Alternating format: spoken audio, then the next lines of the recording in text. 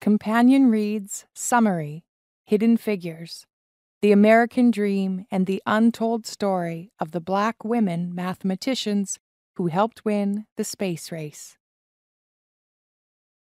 CompanionReads. Dear Readers, this is an unofficial summary and analysis of Margot Lee Shetterly's Hidden Figures, designed to enrich your reading experience. Buy the original book at http://amazon.to/2L1SOXX.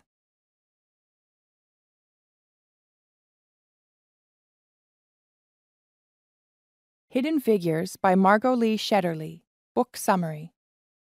In Hidden Figures, the author chronicles the real-life journey of 3 African-American women who played differing roles in helping to launch the first American to the moon.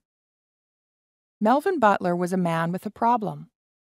He needed to hire several new employees to fill positions at Langley Memorial Aeronautical Laboratory. The problem? It was 1943, and most men of working age were fighting in World War II. Luckily for Melvin, there were several women in the area eager to work. 2 years prior, President Roosevelt had signed 2 executive orders to desegregate the defense industry and provide fair employment practices, which opened the door for African American women to apply at Langley. Dorothy Vaughan, a pragmatic math whiz, began to work in the West Area Computing Office, along with Katherine Johnson and Mary Jackson.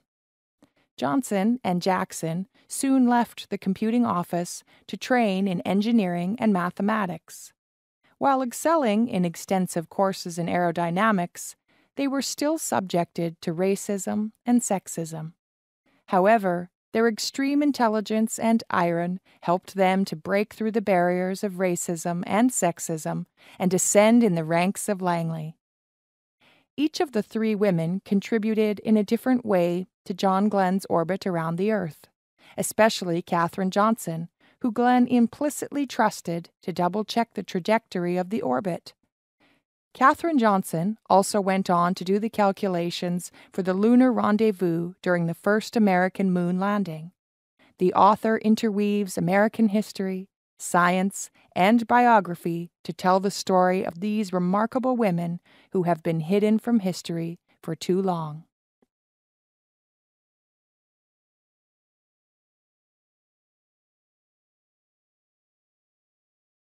Summary of Margot Lee Shetterly's Hidden Figures, Book Review.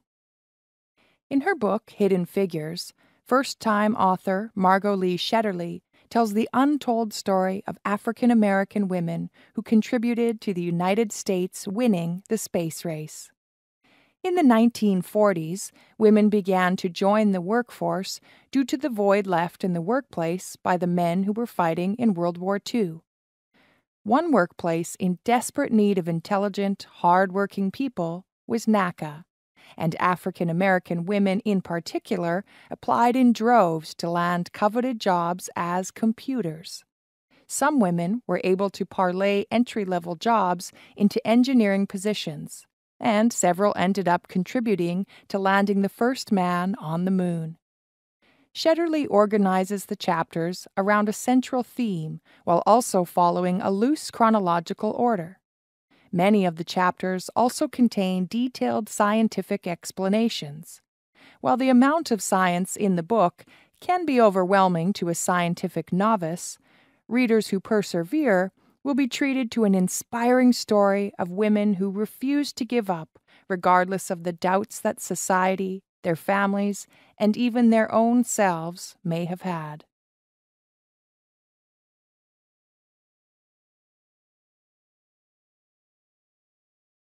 CompanionReads, Setting, Timeline.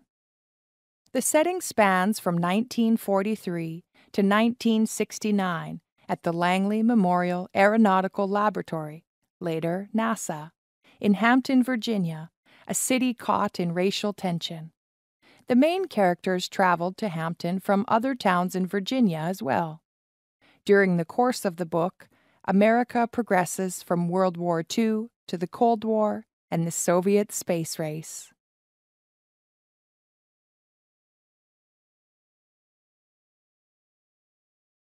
Summary of Margot Lee Shetterly's Hidden Figures. Story Plot Analysis. Shetterly ambitiously organizes each chapter around a central theme while also following a loose chronological timeline. Many of the chapter titles also have a double meaning. For example, Chapter 11 is titled The Area Rule. This title refers to both an aviation term that is explained in the chapter and the rule of segregated bathrooms at Langley that causes Mary Jackson so much embarrassment. Most of the chapters follow each other chronologically, but many chapters contain a shift in time where the author either explains previous events in the subjects' lives or previous events in history. The first several chapters of the book center around Dorothy Vaughan. Then the author discusses Catherine Goebel and Mary Jackson, interspersing their stories with scientific explanations of the women's contributions to space travel and with notable civil rights events in history, all leading up to the moon landing.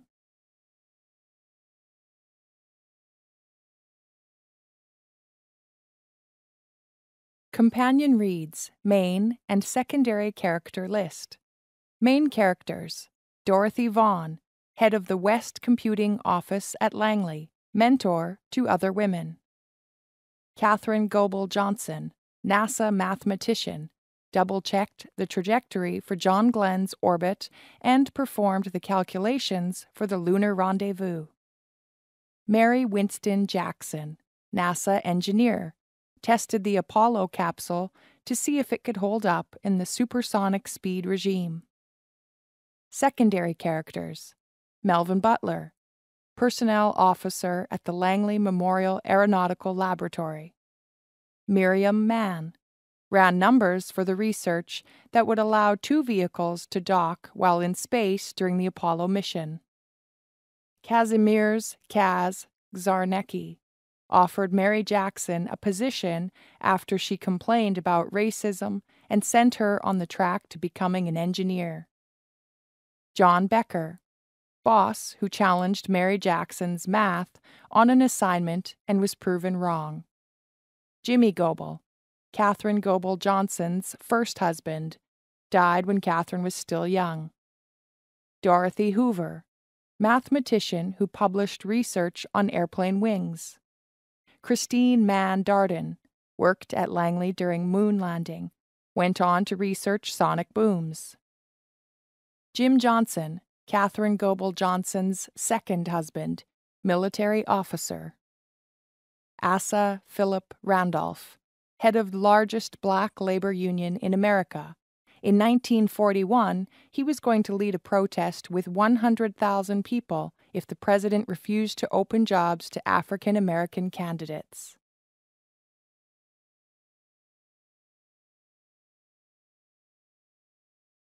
Companion Reads, Chapter Summaries, Analysis. Prologue. The author, Margot Lee Shetterly, and her husband were visiting her parents in Hampton, Virginia. As they drove, Shetterly's father reminded her of the women in their town who worked as computers for NASA. Her father had been a scientist at NASA in the 1960s, so Shetterly was exposed to many African American scientists. In fact, she reflected that when she was growing up, the face of science was brown like hers. The conversation with her father brought old memories to the surface.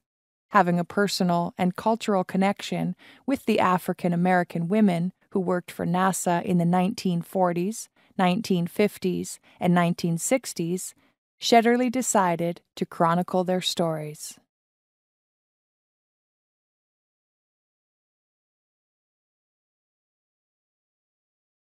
Chapter 1. A Door Opens.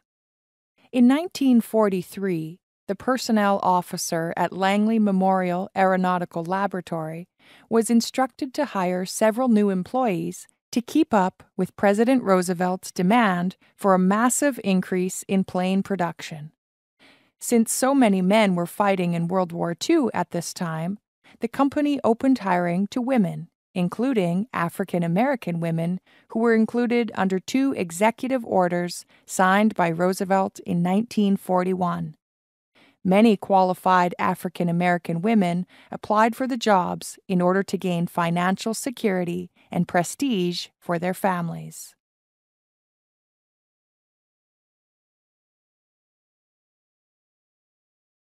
Chapter 2: Mobilization. Dorothy Vaughan was a college-educated African American math teacher who was working in an Army laundry room for the summer. Beautiful, petite, and independent, this mother of 4 was also confident and extremely intelligent. She had the chance to attend graduate school, but declined in order to help her family financially. Vaughan saw an advertisement for a job at Langley and applied.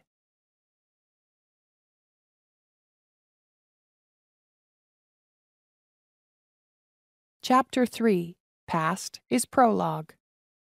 Although Vaughan was a highly respected educator who was firmly entrenched in her adopted town of Farmville, she accepted a job as mathematician under a wartime contract and prepared to move to Newport News, Virginia.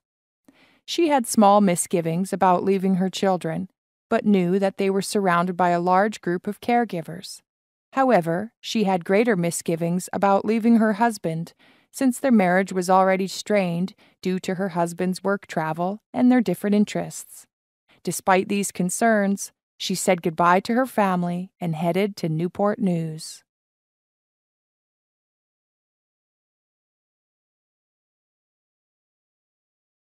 Chapter 4: The Double V. Vaughan arrived in Newport News, a city dedicated to the business of war.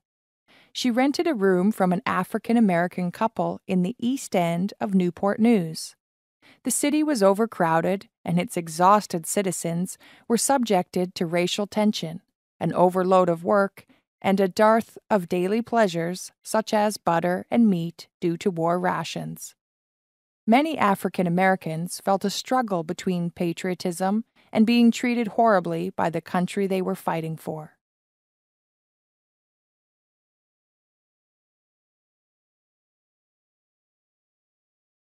Chapter 5: Manifest Destiny.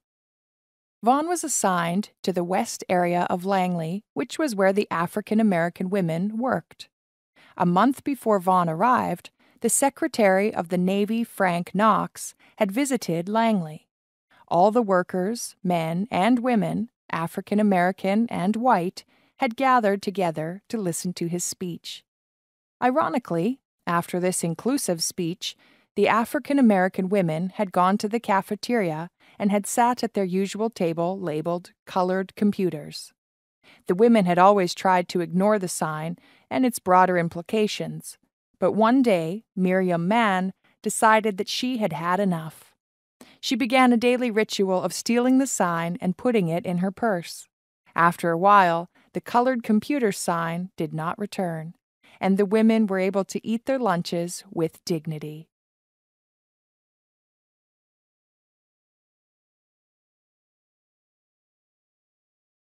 Chapter 6: Warbirds. The Tuskegee Airmen took the African American community by storm, bringing the community pride and hope for equality.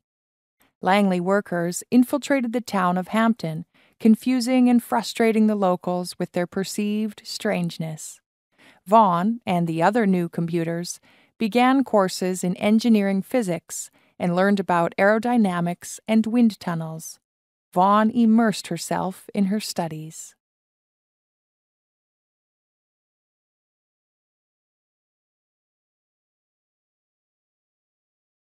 Chapter 7: The Duration.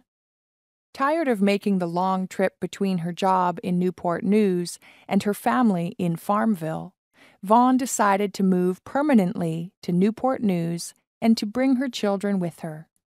They settled in an apartment in an African American area called Newsom Park. Her husband, Howard, visited sporadically, but their lives remained wholly separate. The joy of World War II ending was marred by the layoffs of 2 million American women. African American workers, especially African American women, feared that they would lose the tenuous respect that they had earned in the workplace. Vaughn and her children became enmeshed in life in Newsome Park, with Vaughn hoping that her wartime contract would be made permanent.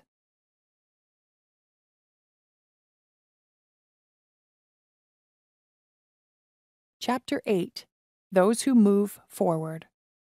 After 4 years staying at home with her children, Catherine Goebel returned to the classroom to take over her ailing husband's contract. When Goebel was growing up, she had shown that she had her father's intelligence and love of math. Her father moved the family so that the children could continue to be educated. Goebel attended West Virginia State College and was mentored by Dr. William Claytor, who prepared her for a career as a research mathematician. After college, Goebel was working as a teacher when she was chosen to be one of 3 African American students to integrate West Virginia University. She began her graduate program, but soon learned that she and her husband were expecting a baby.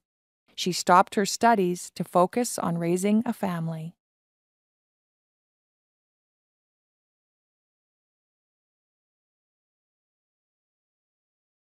Chapter 9. Breaking Barriers. Despite not seeing each other often, Vaughn and her husband had 2 more children. After spending time with each child, Vaughn returned to work. Her family depended on her income, and she had a large network of caregivers for her children. Although she was making more money than she had ever made, she was still conscious of how easily that money could be taken away.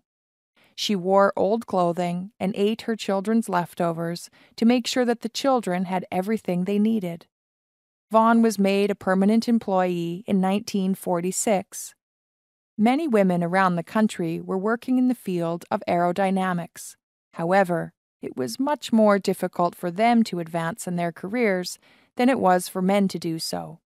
Despite this, many women managed to have successful careers at Langley. After Vaughn's immediate supervisor died, Vaughn was appointed the acting head of West Computing, eventually becoming head of West Computing.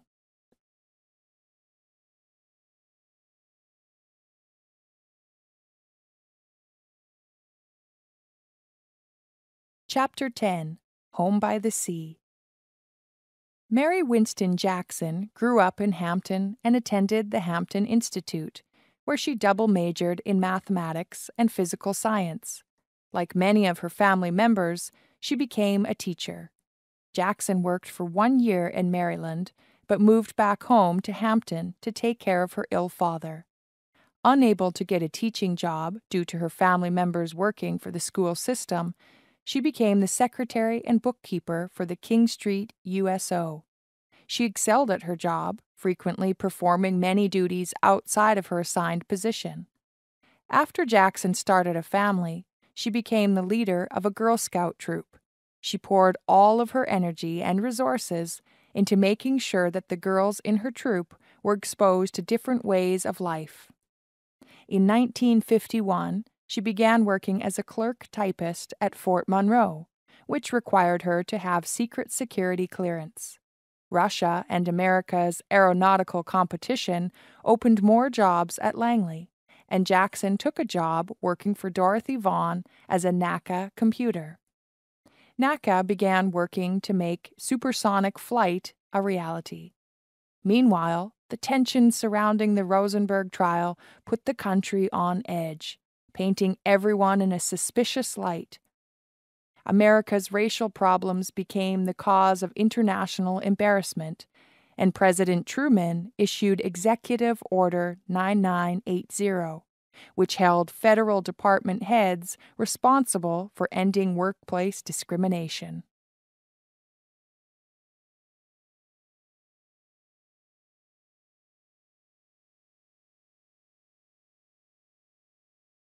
Chapter 11. The Area Rule. Dorothy Vaughan sent Mary Jackson to the East Side to work along several white computers. When Jackson asked for directions to the bathroom, The white computers laughed because they did not know where Jackson should use the restroom, since restrooms were segregated.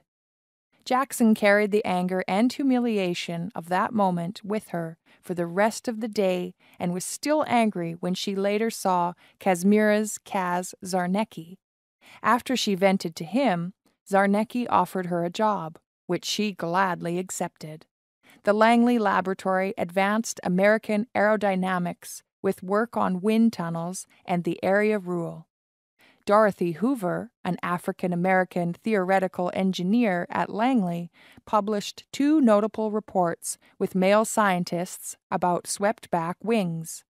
Hoover later resigned from engineering to attend graduate school and earn a master's degree in mathematics. Meanwhile, Mary Jackson thrived at her job as an engineer. Jackson was given an assignment by one of her superiors named John Becker. She completed the assignment. Becker challenged her calculations. Jackson insisted she was correct, and the fault turned out to be Becker's. Her talent and ability to stand up for herself marked her as someone who should be promoted.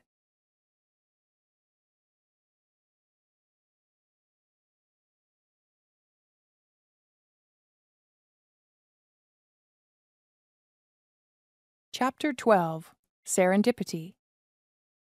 During a family wedding, teacher Catherine Goebel was offered a job at Langley. She began working under Dorothy Vaughan, but was quickly reassigned to the Flight Research Division. On her first day in her new office, Goebel sat next to a white male engineer, but he moved away quickly.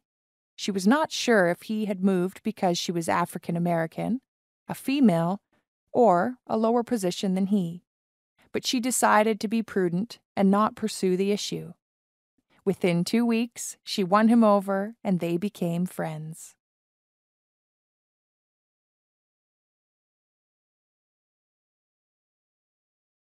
Chapter 13. Turbulence. Dorothy Vaughan negotiated a promotion and a raise for Catherine Goebel, who was given a permanent position in the Flight Research Division. Goebel's mathematical abilities, combined with her desire to learn, helped her fit in well in a testosterone-driven department. Goebel refused to use the segregated bathroom and did not eat in the lunchroom in order to avoid any racial conflict. When her husband Jimmy passed away from a brain tumor, Goebel was devastated, but insisted that her daughters continue to work hard and succeed in school so they could have a good future.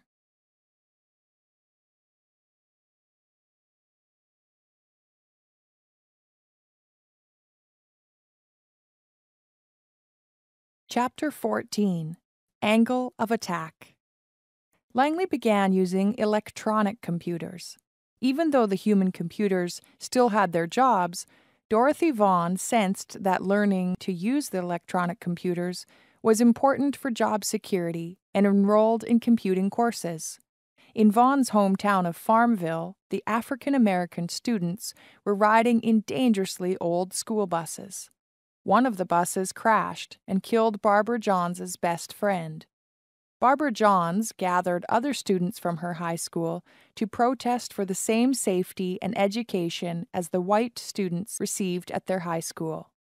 The protest caught the eye of 2 Virginia lawyers who worked with Thurgood Marshall. Marshall gathered Johns' protest along with several similar suits across the country to form the U.S. Supreme Court case Brown versus the Board of Education, which led to the integration of all schools in the United States. The state of Virginia resisted following the order to integrate.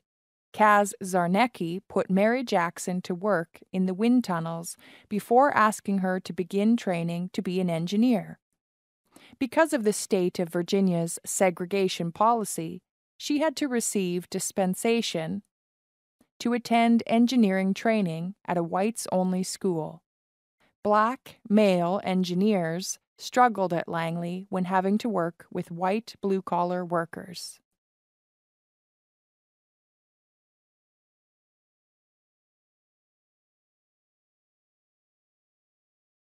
Chapter 15. Young, Gifted, and Black.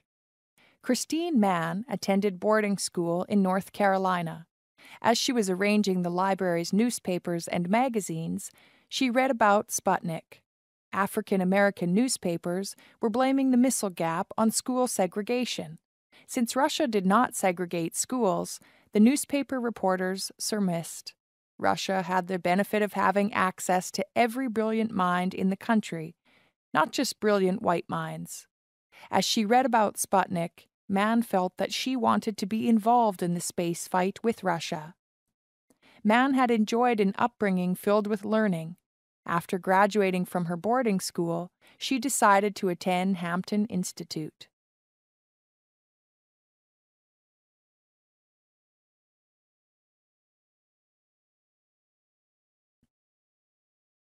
Chapter 16. What a Difference a Day Makes. In 1957, the United States was still trailing Russia in the space race. Langley began to shift its focus from aeronautics to space travel. The African American employees at Langley slowly became more accepted by the white employees as the civil rights movement gathered steam. The government changed NACA, which had focused on aeronautics, into NASA, which would focus on space travel. On May 5, 1958, the West Area Computers Unit was disbanded, which marked the ending of segregation at Langley.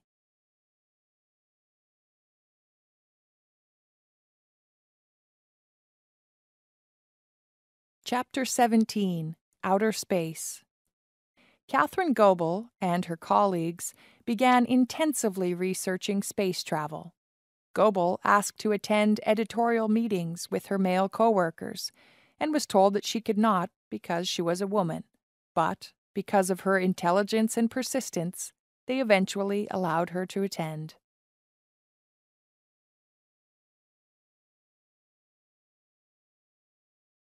Chapter 18. With All Deliberate Speed.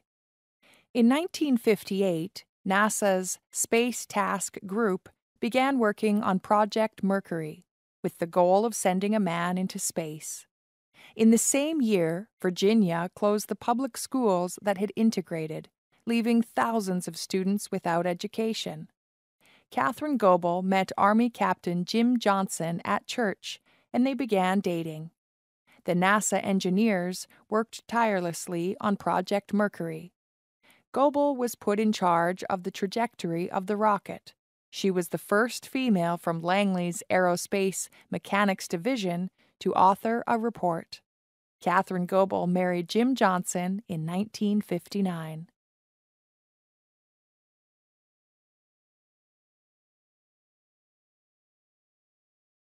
Chapter 19. Model Behavior. Mary Jackson and her son Levi immersed themselves in building the perfect car for the 1960 Soapbox Derby.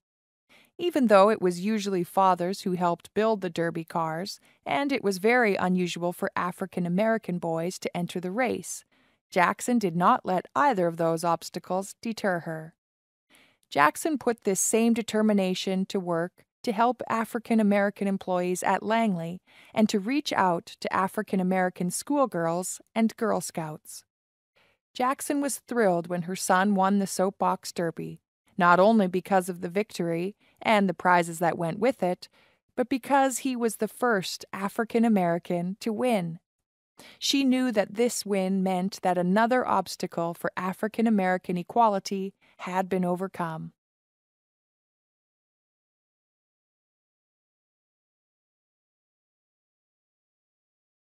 Chapter 20. Degrees of Freedom. In 1960, college students in North Carolina began protesting racial inequality with sit-ins. The sit-ins spread to Hampton Institute, where Christine Mann began participating. She also helped with voter registration drives to encourage African American voters to register so they could vote for John F. Kennedy. Langley had integrated its employees and was accepting more men into the computing field. Concerned that this may lead to the end of her job, Dorothy Vaughan began learning how to be a computer programmer. The engineers at Langley continued working on Project Mercury.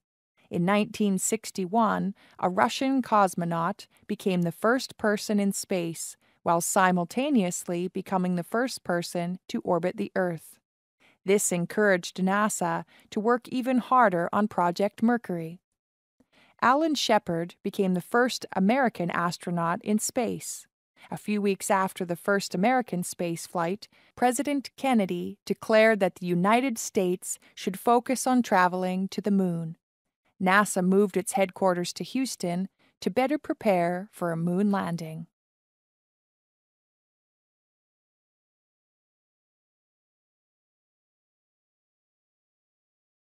Chapter 21.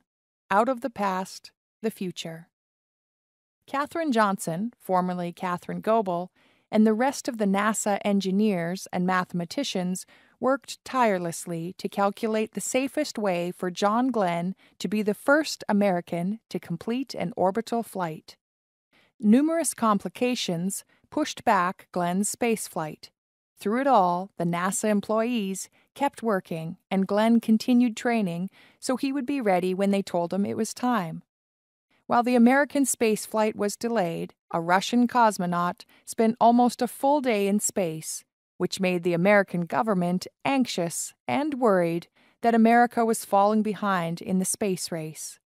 Glenn didn't trust the electronic computers to calculate the numbers that would keep him safe. But he did trust Katherine Johnson, and he requested that she double-check the electronic computer's numbers to make sure the trajectory was correct. Many of the former West computers had roles in Glenn's space flight as well. Dorothy Vaughan had helped with Project Scout, a solid-fuel rocket that was tested before Project Mercury. Miriam Mann calculated the numbers that would permit 2 vehicles to dock while in space. Mary Jackson tested the Apollo capsule to see if it could hold up to supersonic speed. Despite a few complications, Glenn's spaceflight was successful. Glenn became an American hero, but Johnson became a hero to the African American community for her pivotal role in the space flight.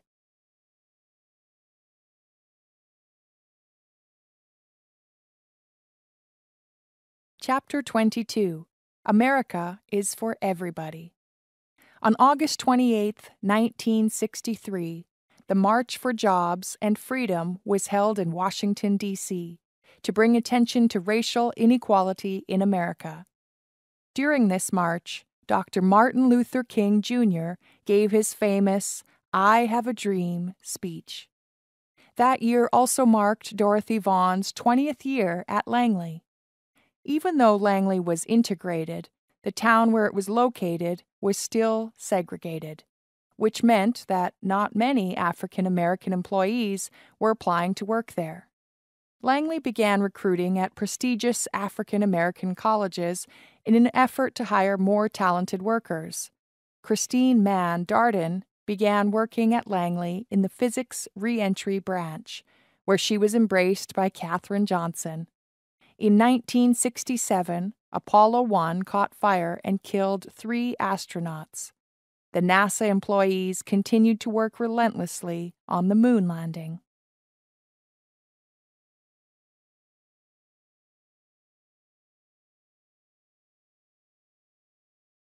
Chapter 23. To Boldly Go. In the summer of 1969, Apollo 11 was the first manned spaceflight to land on the moon. Although it was an exciting time for America, some African Americans were angry that there was so much money being spent on space travel when so many African Americans were destitute. Even African Americans who worked at NASA sometimes felt overlooked. However, in 1966, Star Trek premiered with an African American actress playing a main role. Dr. Martin Luther King, Jr. felt that the character of Uhura was a symbol of equality. The successful moon landing made Katherine Johnson feel that anything could be possible.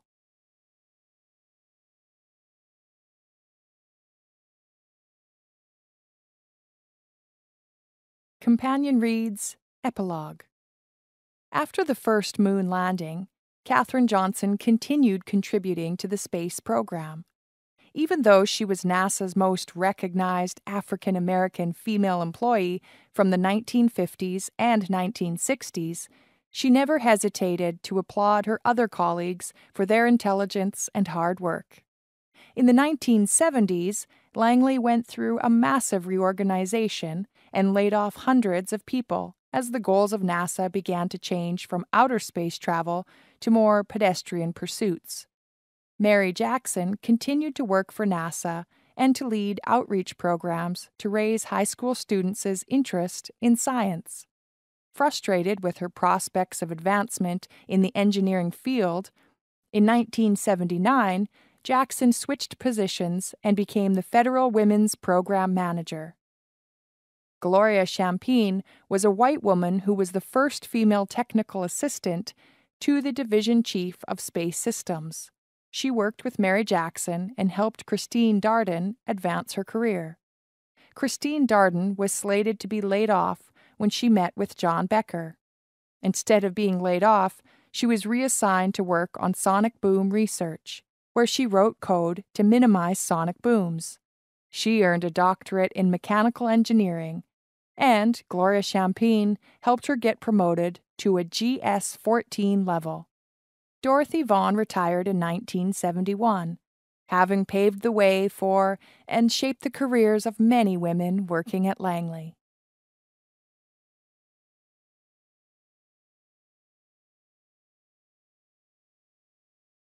CompanionReads Analysis of Key Characters. Dorothy Vaughan. Dorothy Vaughan was an African-American college graduate from a hard-working family. She taught math during the school year and worked in a laundry during the summer until she applied to work at Langley. Even though she had to leave her children and husband behind to take the job, she was independent, ambitious, and intelligent, and knew that she could provide better for her family by taking a job farther away than she could by remaining with them. She believed strongly in the importance of education and made sure to pass that belief on to her children. After her children moved to Newport News to be with her, she would only eat their leftovers to make sure that they had enough to eat. She became the first African-American manager of computers at Langley. Katherine Goebel Johnson. Katherine Goebel Johnson was highly intelligent and studied mathematics in college. She was a math teacher and a stay-at-home mother before she went to work at Langley under Dorothy Vaughan. Due to her intelligence and perseverance, she quickly ascended the ranks. After her first husband died, she held her family together and made sure that her children still exceeded the high expectations she had placed on them. She asked so many times to be included in the all-male editorial meetings at Langley that the men finally let her join. Although she was aware of discrimination when she was in the workplace, she acted as though racism and sexism did not exist, and she was able to command the respect of her colleagues because of the excellent quality of her work. Her work was so excellent that John Glenn chose her to calculate the trajectory of his orbital flight. Mary Jackson. Mary Jackson trained as a teacher and worked as a secretary and bookkeeper for the USO. She was known for doing whatever anyone needed. When John Becker gave her an assignment and challenged her numbers, she publicly disagreed with him and was proven correct. She bravely put aside her pride to apply for special dispensation to attend a whites-only school, so she could study engineering. She was also a tireless scout leader who made sure that young African-American women were exposed to a different sort of life than they had previously experienced. After a successful career as an engineer, Jackson became the Federal Women's Program Manager at Langley so she could help all women advance their careers.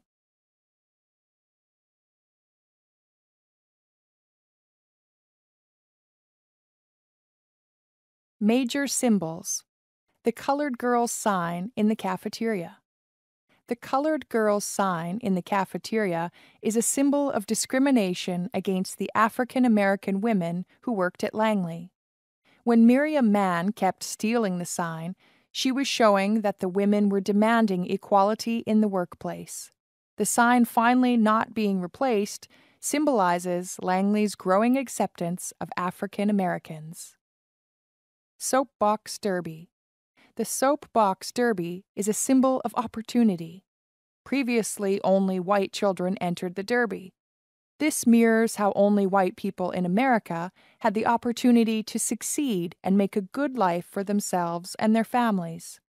Mary Jackson's son not only entering but winning the Derby shows that opportunity is no longer just for white Americans, but for all Americans.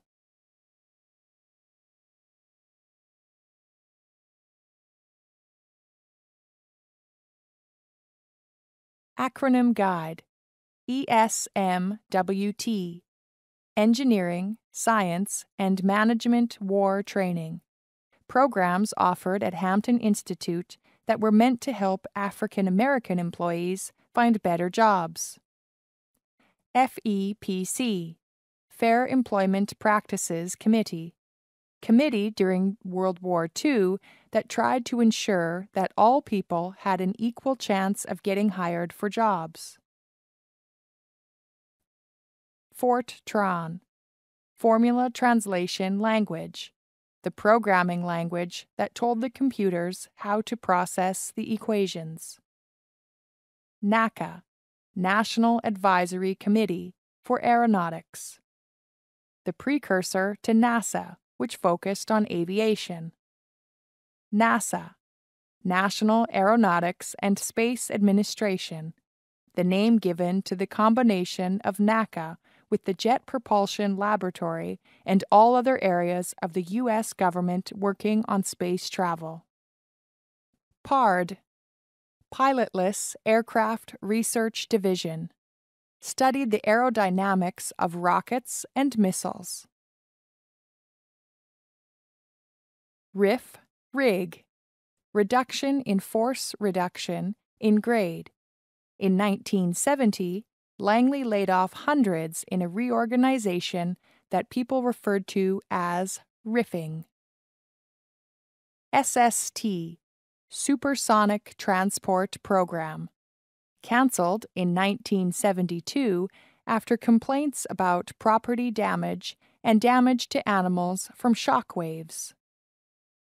USO, United Service Organization. Mary Jackson worked at USO before starting at Langley. WAC, Women's Army Corps. Dorothy Vaughan sees them her first day in Newport News.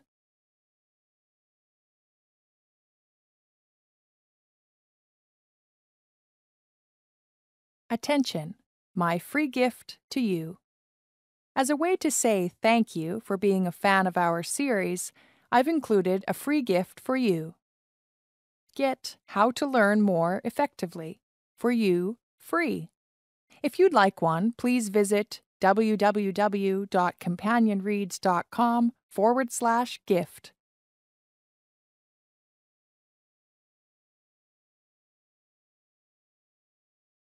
Motifs. Double V. The double V stands for two kinds of victory: victory from outside enemies and victory from inside enemies. Outside enemies are enemies of the United States, such as Germany in World War II and Russia in the Cold War. Inside enemies are United States citizens who discriminate against African Americans.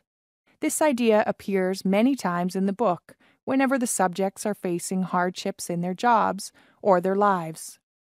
It is an idea that gives them strength and reminds them to persevere so they can have victory. What are we fighting for? The phrase, "What are we fighting for?" occurs many times in the book. African American soldiers would bravely fight for America in World War II and then come back to America and be treated horribly. This treatment made some of them wonder why they would fight for a country that seemed to hate them.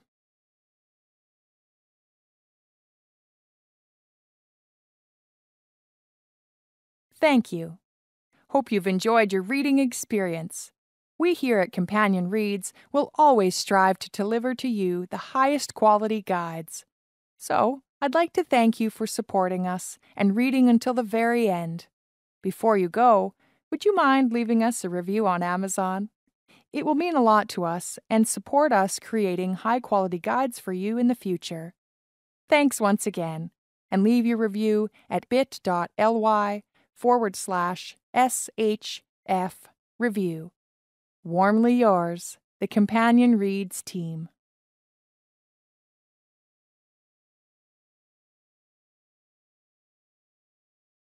Themes: perseverance. Throughout the book, the different subjects persevere in order to meet their goals. Whether it is Mary Jackson attending engineering training at a whites-only school, or Katherine Johnson lobbying to be included in male-only engineering meetings, all of the characters have to fight for what they want. Their perseverance is rewarded by notable careers and personal achievement. Race relations. The author discusses race relations many times in the book. Some of the African American subjects, like Katherine Johnson, do not seem to struggle outwardly with race. Other subjects, such as the African American soldiers who fight in World War II, are disgusted over the treatment of minorities, but feel beaten by the discrimination. Still, others, such as Asa Philippe Rudolph, channel their frustrations into ensuring that people of all races have the same opportunities. Discrimination. Many subjects in the book encounter discrimination. The state of Virginia discriminates against African American students by refusing to integrate schools. Langley practices a sort of passive discrimination by labeling bathrooms and lunch tables, but not enforcing the labels. Mary Jackson is discriminated against by the women in East Computing who laugh at her for asking where the bathroom is. The African American male engineers are discriminated against by the blue-collar white workers. It is important to note that the majority of the subjects who experience discrimination do not let it deter them from their goals. Feminism. Feminism is a main theme of this book. Mary Jackson and Katherine Johnson both worked in fields that were male-dominated in a time when women were truly not encouraged or expected to break into these fields. Their brilliance and bravery paved the way for so many women who came behind them.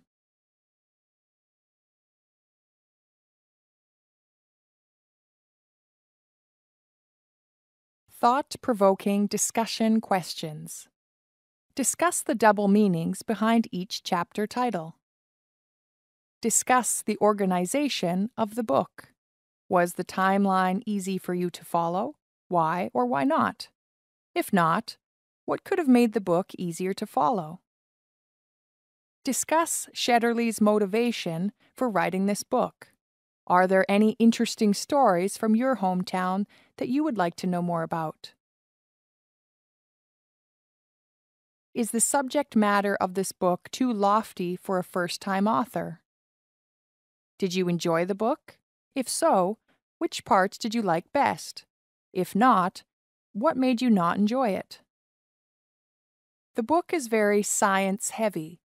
In your opinion, do the scientific explanations take away from the story of the women? Discuss the title of the book. Can you think of an alternative title that may have fit the book better?